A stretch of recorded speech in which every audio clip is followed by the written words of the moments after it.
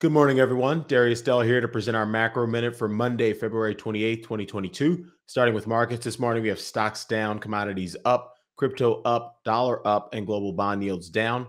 Big movers, we have the MSCI Emerging Market Index off nearly 3%, WTI and Brent crude oil up nearly 5% apiece, VIX out 19% to just shy of 33. And then overnight index swap forwards on a 1 month forward basis are declining 9 basis points here in the US as the markets sort of look to the Fed and the likely response of the U.S. economy to these rising inflation pressures in terms of slowing growth further and faster, and what that ultimately would do to Fed policy on a 1 year forward time frame.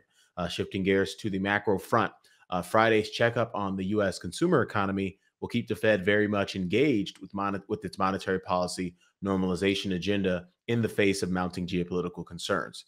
Meanwhile, the leading indicators are marginally supportive of our view of a rather disappointing domestic consumption story with respect to the medium term.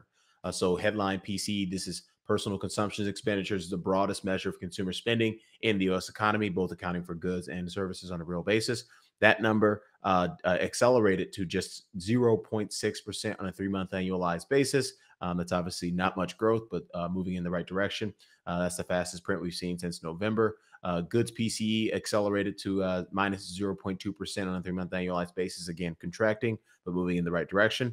Thought it was peculiar, but this is something that's and bulls are going to have to answer to in a few months, in my opinion. But services PCE that actually slowed to a 1% pace on a 3 month annualized basis. So I'm not really seeing that big boom in services, although these are January figures. And obviously the post Omicron bounce is on the other side of January. So we'll catch the February and March data for the potential resolution of that.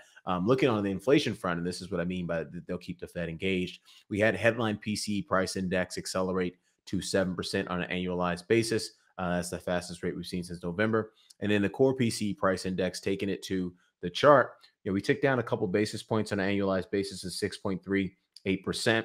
But as you can see, in terms of where the inflation momentum continues to build or continues to trend at, we're well north. We're over 3 times the Fed's sort of 2% inflation target for this particular metric. This is their preferred inflation metric, the core PCE price expenditure survey. So very clearly, inflation remains unhinged, as the title of the slide suggests, and very clearly, more importantly, even as base effects start to take the year-over-year rates down over the course of 2022, it's investors should be paying attention to the sequential momentum in the time series because, again, if the sequential momentum of the time series does not dissipate, it will be indicative of the Fed having an inflation problem on their hands, irrespective of where the year-over-years go over the medium term. And then lastly, I mentioned that some of the data was supportive of our view of a rather disappointing domestic consumption story. Just 2 data points to highlight there really quickly.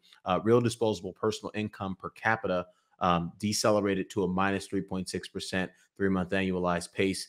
That's obviously recessionary print in terms of consumer income. And then lastly, the University of Michigan February Consumer Confidence Report. The final February figures are released on Friday as well. And the most important metric I thought was the expected change in financial situation in a year's time.